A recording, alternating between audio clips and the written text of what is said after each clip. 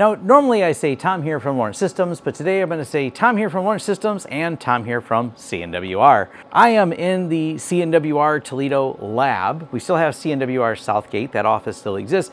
Today I'm setting up a few things and doing a little bit of testing for some customers, and we're going to talk about some of the servers and give you a little behind the scenes look. And hopefully no one's configuring this right now, but we have some 100 gig connections that we have set up on these devices. These are actually 40 gig adapters because the 100 ones haven't come in yet, but it does have 100 gig adapters.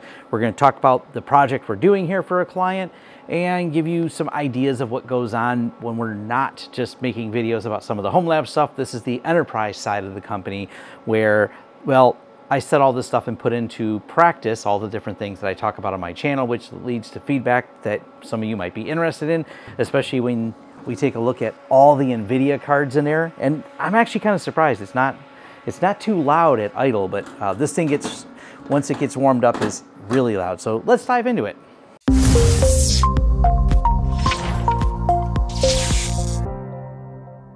Are you an individual or forward-thinking company looking for expert assistance with network engineering, storage, or virtualization projects? Perhaps you're an internal IT team seeking help to proactively manage, monitor, or secure your systems. We offer comprehensive consulting services tailored to meet your specific project needs.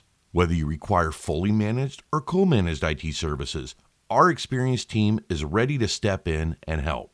We specialize in supporting businesses that need IT administration or IT teams seeking an extra layer of support to enhance their operations. To learn more about any of our services, head over to our website and fill out the Hire Us form at lawrencesystems.com.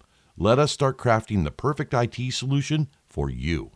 If you want to show some extra love for our channel, check out our swag store and affiliate links down below that will lead you to discounts and deals for products and services we discuss on this channel. With the ad read out of the way, let's get you back to the content that you really came here for. While I can't tell you the name of the client, I can tell you the use case they have for this setup.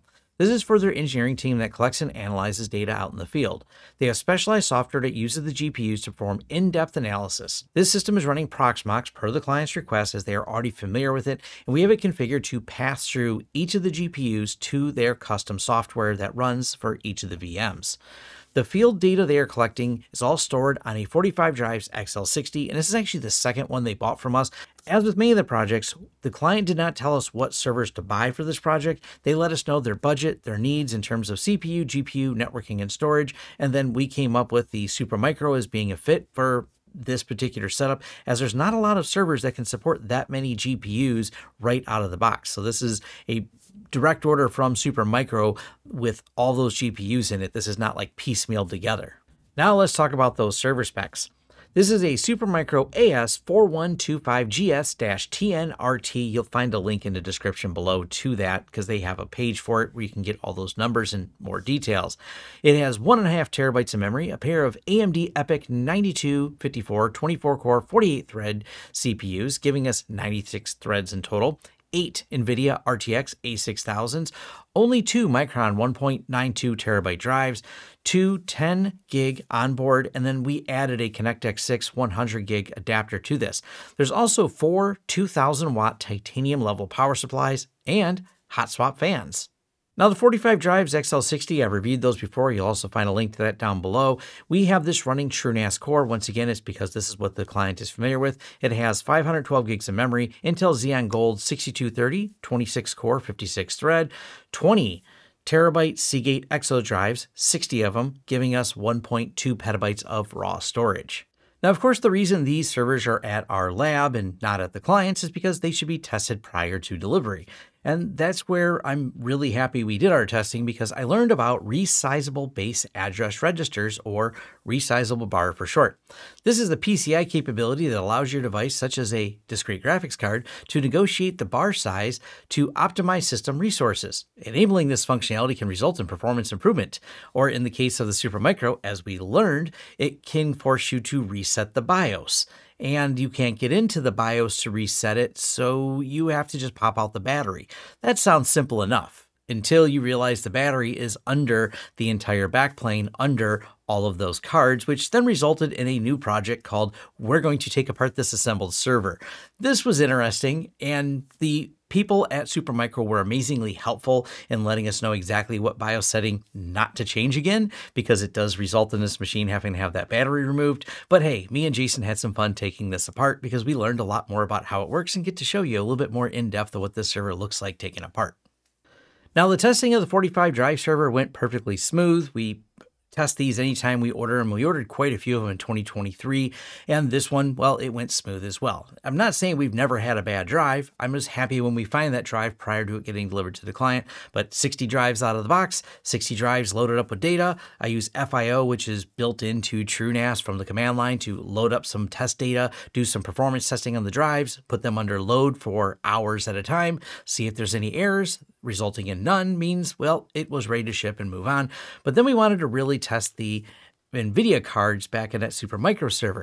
And I figured the best way, once we figured out that little BIOS problem and took it apart and put it back together, and we wanted to make sure everything worked, was to pass them all through and do some testing with Hashcat, which the first thing we learned is we don't have 4,000 watts available on one circuit inside of our lab, so we had to plug in 2 power supplies on one side of the lab, 2 power supplies on the other, and then me and Jason dove into testing with Hashcat, and the results were, well, pretty amazing. It is, again, just a pretty basic install, because I think the customer will probably end up blowing this away, but we wanted to install it and deliver it to them with basically a technology preview example of what we intend, or they intend to do with it. The customer's use case is actually to run, I think, 8 VMs on them, each with a single GPU pass to it. Yep. I couldn't be bothered to do that, and I couldn't be bothered to mess with the Windows, so I did a single VM, and I ran Kali through it. Passing through the GPU is relatively simple. You have to go into the Proxmox shell and basically blacklist the kernel drivers for Nuvo and Nvidia. And once that's done, the PCI devices are available inside of the actual VM itself. You can see that I have all these PCI devices passed through. And if we go to like this one and click edit, you can actually see in the list here, if I hit the drop down, that it's an Nvidia RTX A6000, right? Like I pass the base one through and I pass all of the functions of it through. I'm not trying to do any sort of map device, although Proxmox does support doing basically vGPU mode. I'm not doing it in this case, but I passed all 8 of these devices through to the Kali guest. Then once you're in the Kali guest, there's some configuration you have to do. The same thing. You have to basically blacklist the Nuvo driver, so it's not trying to use it for X. Once that's done, you install the NVIDIA drivers in the CUDA toolkit, and that's when the real fun starts. So a couple of things of note here.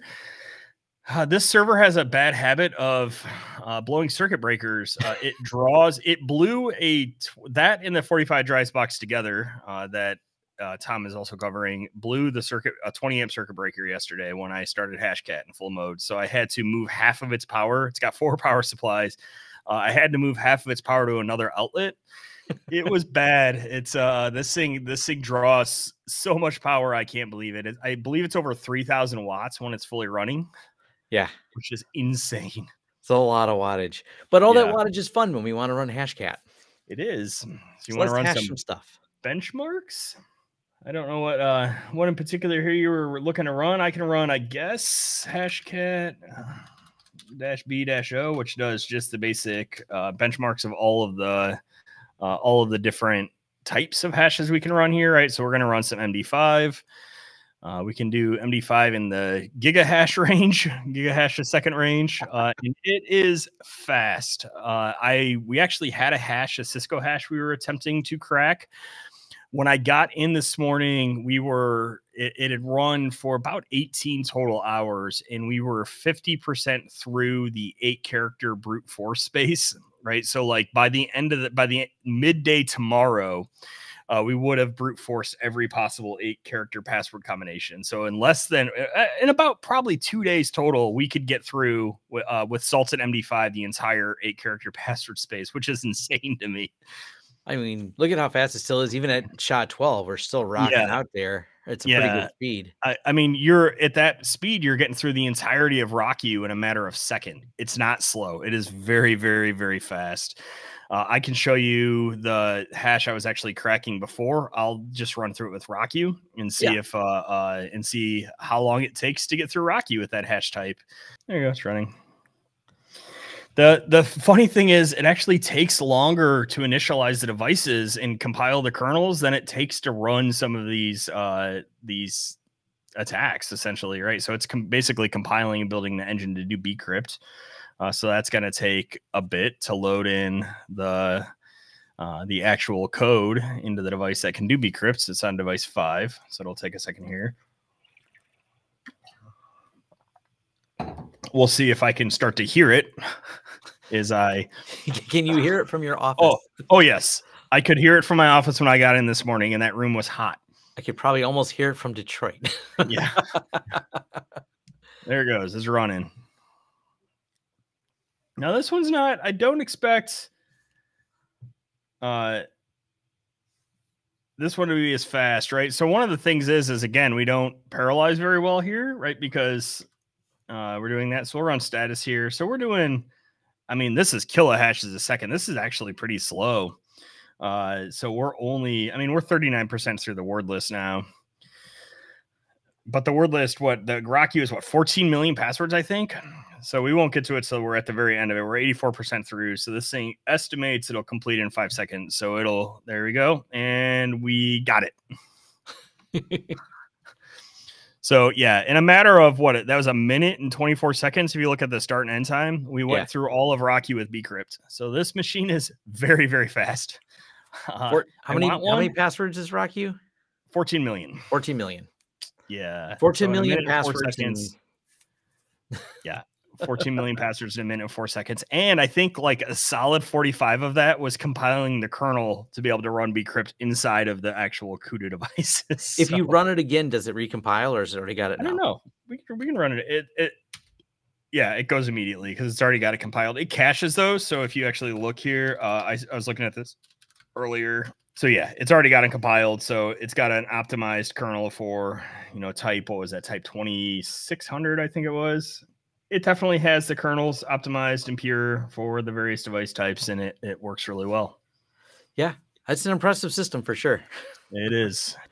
Now, once we were done, we boxed up to Supermicro, removed all the drives from the 45 drives because, well, 60 drives add a lot of weight to the chassis, and it's not pleasant trying to move it, plus we had to install it in a rack. But 45 drives is a toolless system, so just sliding all the drives back in had us up and running in no time. I will do more project videos like this in the future based on some of the feedback I receive. I don't do too many of them because my goal is always to create tutorials and learning, but this is also the other side of what I do, and I wanted to kind of show that for people who are curious or people who say, well, TrueNAS isn't used in enterprise companies, is it? And the answer is absolutely yes. Not just from the consulting we do, but I wanted to kind of showcase a project here where this is a very large company and they are using TrueNAS. They are using Proxmox, which I don't see as often in the enterprise companies, but this is what they are familiar with. And ultimately, that is the goal, is to give the client something that is very familiar and usable to them as a solution and a package. And they've already tested this in their proof of concept they have with several other machines before contracting us to build out this big setup that we have in there, which now they have over 2 petabytes of storage in that fancy Supermicro system and a lot of data to crunch. It's just really cool seeing it all come together. Love hearing from you. Leave your thoughts and comments down below. Let me know what you loved, didn't love, or if you like videos like this. I'm always curious and listening to feedback. Like and subscribe. You want to see more content from this channel? Sign up for my newsletter if you want to keep up with some of the latest things that we're talking about from technology and some of the videos I got going between this channel and my Business Technicalities channel. All right, and thanks.